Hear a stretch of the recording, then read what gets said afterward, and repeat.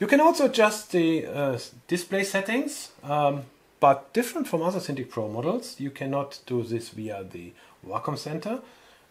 Yes, there is an entry saying display setting, but this gives you a guidance how to do this by using the integrated on-screen display settings on your Cintiq Pro 27 pen display. And to do this, I put my pen away here and press the middle button on the back, and now I can use my express keys, in this case on my left side, to adjust different settings.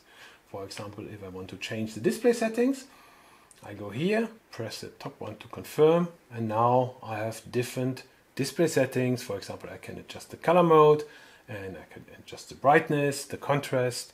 For example, if I want to change the color mode, I click here, and now I can use the lower keys to change between different color modes. To confirm the color mode, press the top express key again, and the second one to leave that menu, and we are done.